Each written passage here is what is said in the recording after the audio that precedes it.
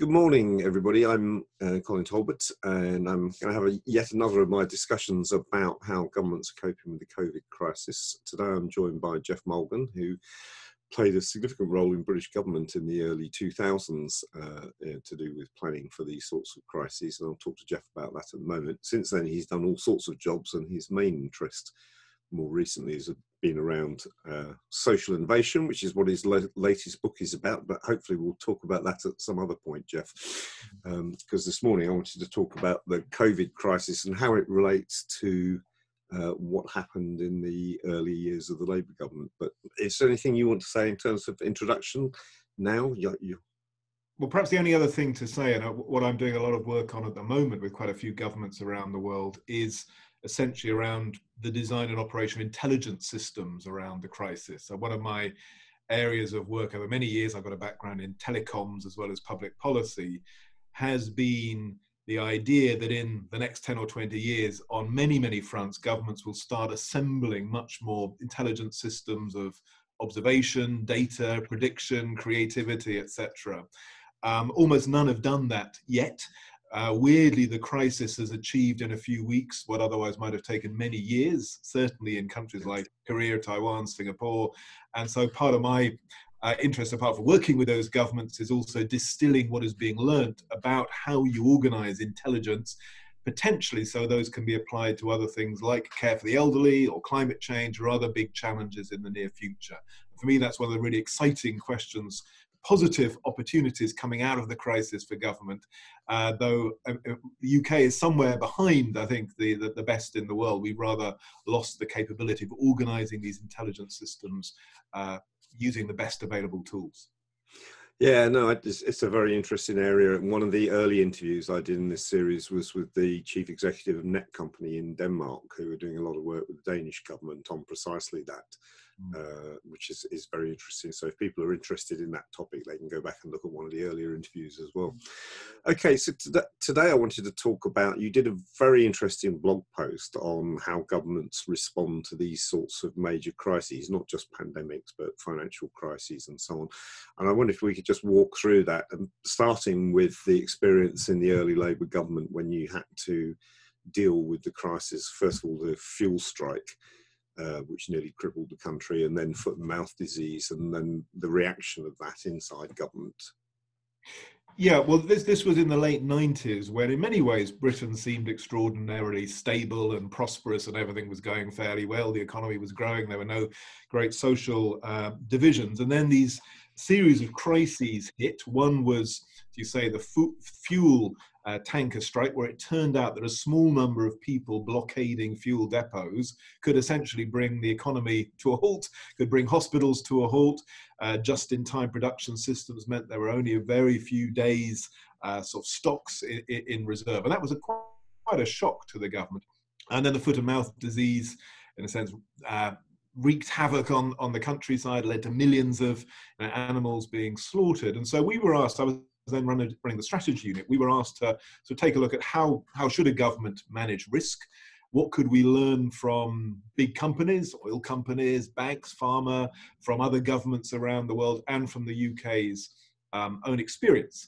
And a number of things were happening in tandem, including the creation of a civil contingencies capability, which could be brought into service in a crisis, including a central capability, but also networks across the country.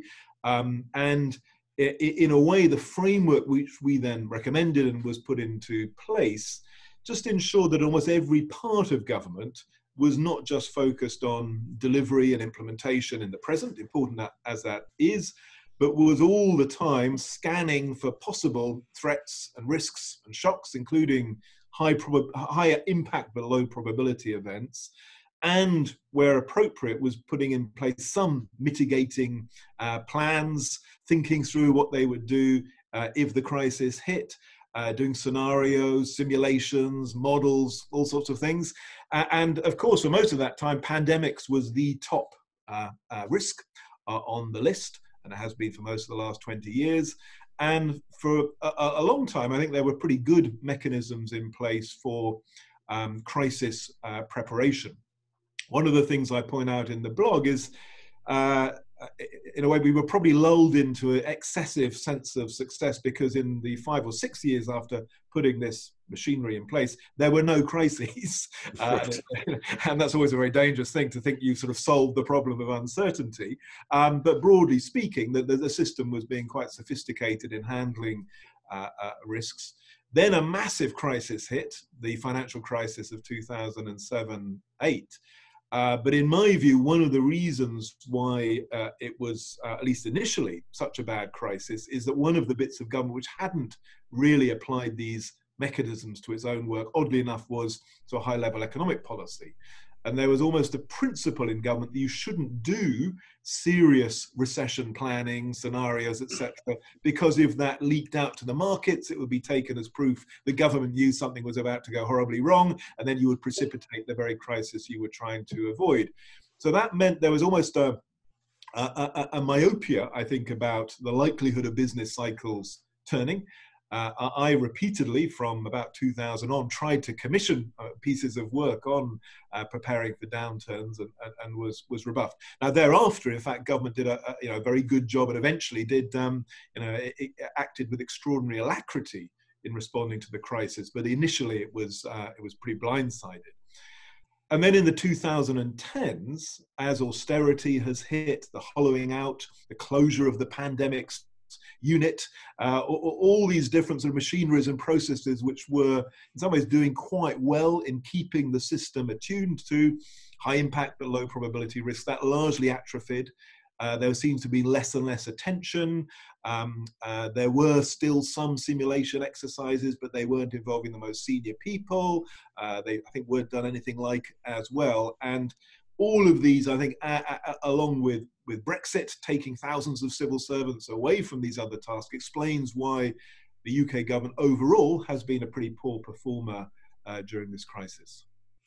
That's really interesting. One of the things I found fascinating in your blog, which I hadn't really thought about very much, was the degree of importance in scenario planning of getting senior leaders involved to stress test not just the plans, but them, to get them familiar with the sort of psychological stresses they would be put under in these sorts of situations. I just wondered if you could expand on that a bit, because I thought that was really interesting.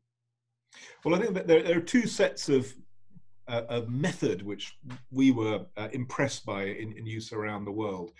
One is simply gaming, so getting people who are quite senior, but to play different roles in a system, and then to walk through what happens through a crisis, or indeed a reform. And these have been used a little bit in the UK system, for example, around health reforms.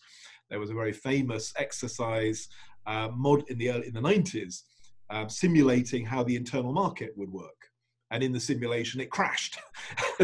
Therefore, the report of the meeting was suppressed. And then when the policy was introduced, pretty much what had happened in the simulation happened in reality, which I think is a vindication why it is quite useful doing these sort of simulation exercises. And then for the more senior levels, I was very impressed by what Singapore did a lot, certainly, again, from the early 90s onwards, taking often, again, their most senior officials and ministers through, again, simulations of things like the water supply being cut off or a financial crisis.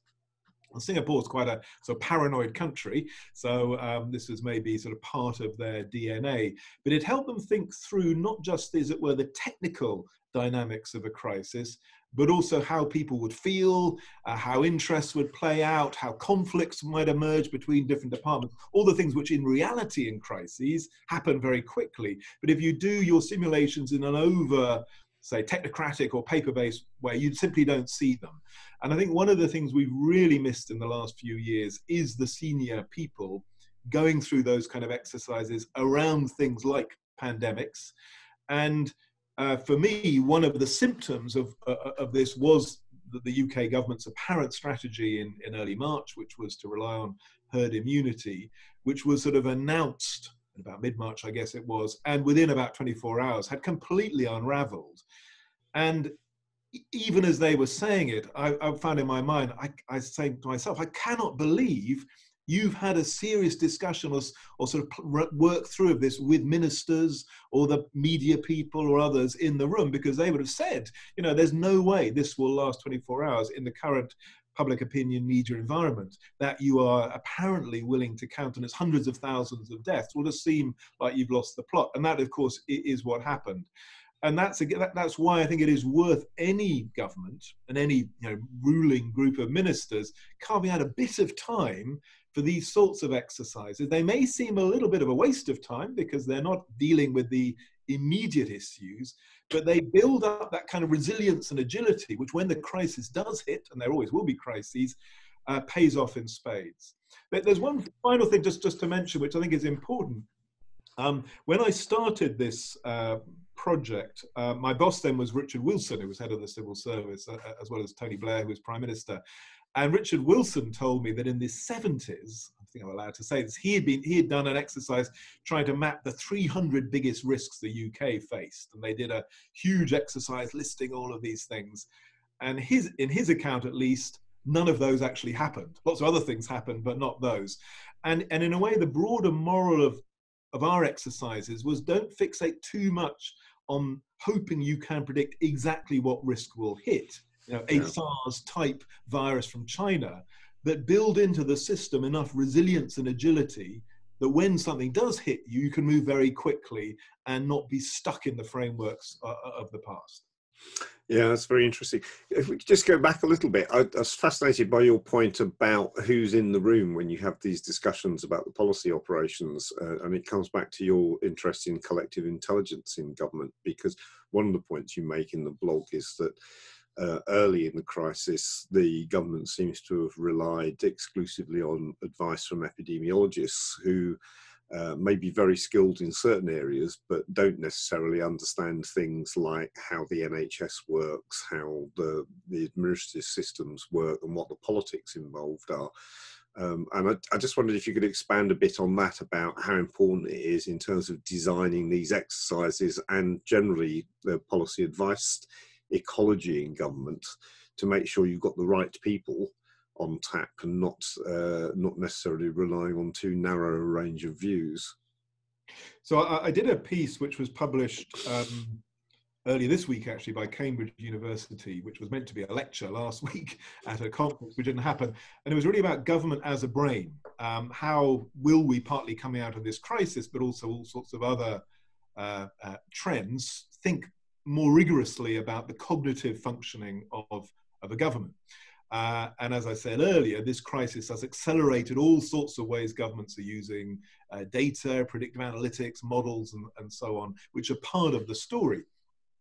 And what I point out in this lecture, which in some ways is obvious, but I think often gets missed in the design of advice, is that any government is having to orchestrate a whole series of different kinds of knowledge. There is the scientific knowledge of epidemiologists, there's the practical knowledge of people who've run hospitals, there's the statistical knowledge about death rates, there's the economic knowledge about what's happening to businesses, there's the public opinion knowledge, there's the political knowledge of what your party will bear.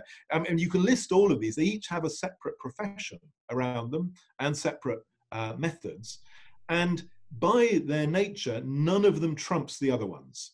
For almost any decision, the decision maker has to be sufficiently fluent in those different kinds of knowledge and to know which ones to prioritize at different points. In the case of a deep pandemic, yes, certainly listen to the epidemiologists, first, but very, very quickly you will need to be adding in your knowledge about social dynamics or psychology or mental health or a business effects. And a lot of the discussion of science advice feels to me often like it's stuck about 30 or 40 years ago, when it was, you have a committee of scientists who put in a sort of report, which then goes into a civil service process and is or is not followed. What we're instead seeing is a constant integrative process of decision makers having to juggle incommensurable, very different kinds of knowledge in order to make decisions. Now, two or three things follow from that. One is it's vital that your source of advice do reflect all those different relevant kinds of knowledge, and you don't over prioritize or fetishize, for example, one kind of model, like epidemiological models have probably had too much attention in some respects relative to other issues in this crisis. It's also vital your decision makers are competent at understanding, interrogating, and being skeptical about what the advisors are saying. And one of the things I point out in this piece is that, 100 years ago, Oxford created the PPE course as an attempt to create, a cadre of leaders who would have a slightly broader systemic view of how economies worked and so on. But that's completely anachronistic now. You need leaders who have sufficient understanding of systems, of complexity, of dynamics, that they can understand and be, as I say, question the advice being given by scientists. But instead, many of our leaders are lawyers or journalists and simply have had almost no experience of understanding these often quite ambiguous, messy types of knowledge that are feeding into them. And so I actually think there's a major task of education of next generation, both civil servants and political leaders, because I think, at least in this country, they've been found very wanting in terms of their underlying sort of base of knowledge. And then there's a whole set of more technical things about how within government you orchestrate the data, the models, etc., to help as sort of decision support tools. But on all of these, I suspect we will conclude a lot of our knowledge orchestration systems are really quite out of date now compared to what's needed for, say, not just pandemics, but also things like climate change or financial crises or future jobs and skills. Many of the big issues facing governments now. Are there governments internationally that are doing it better? Are there examples we ought to be studying to see if we can import some of the ideas to the UK? Well, I mean, for different bits, I think there are different governments around the world which definitely do things better. Certainly on the data and digital side, there's no doubt the East Asian countries have done dramatically better than Europe or the US. Taiwan is probably the most impressive. Korea, where I do a lot of work, has done phenomenally well in this crisis, and very sophisticated merging of use of different kind of data sets. On the knowledge orchestration, in the past, the UK was very good at having smart scientific knowledge feeding into decision making. And in some ways, we still have very good scientists. I think what's gone wrong in the system is it's become so secretive, so closed, and so unreflective that it's probably worse than it was 10 or 20 years ago rather than better. And lots of other countries have been juggling with how to integrate the medical, epidemiological and economic inputs. I don't think there is a sort of standout example on that side. And then on internal knowledge management, there's a number of governments around the world trying to put in place much more systematic ways of mapping the knowledge inside the system. How do you map not just the formal knowledge, background and experience, etc., of your hundreds of thousands of civil servants, so you can very quickly pull together teams who have, know how to build a hospital in a week, or know how to create an emergency package of support for small business. Again, there are a number of governments, Canada, Singapore, UAE, China, which are way ahead of the UK now in this orchestration of internal knowledge management and skills management within the system. And hopefully we can learn from them quickly. Yes, indeed. That's been absolutely brilliant. Thanks very much, Geoff. I'm sure I'll be coming back to talk to you about this and other issues in the future. But thanks very much for joining me today. Thank you very much, Colin.